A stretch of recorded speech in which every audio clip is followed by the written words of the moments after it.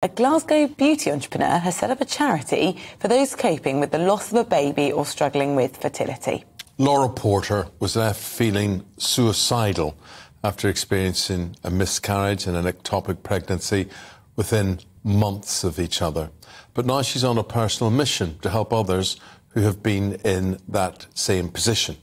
She set up Let's Talk Fab, which offers a 24-hour telephone helpline. Actually, I'm going to get you to explain it if I can. Very good morning. Explain to us then, Let's Talk Fab.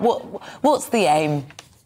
We are actually at the process, we're working towards our phone line, which we hope will go live by 2023. Currently just now we are running retreats for people, which are like wellness services where we kind of buddy everyone up together, about groups of 15 to 20 people. It's kind of just bringing people in the same circumstances into an environment that's comfortable for them and where they can communicate with people going through the same thing. And when we say, Laura, you are now back with us, that you're there, FAB's there to support families, you're talking about men as well as women.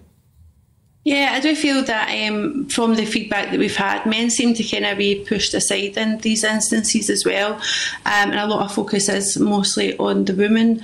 But we're opening it up to families and friends that are around people who go through these circumstances, because I think a lot of people don't really know how to approach the subject, and I think that's where we need to push forward. We need to start talking more about these subjects and preventing people from slipping under the net almost, trying to kind of help mental health issues before it gets to that stage of people being unwell as a result of these failed pregnancies or any fertility issues that they have.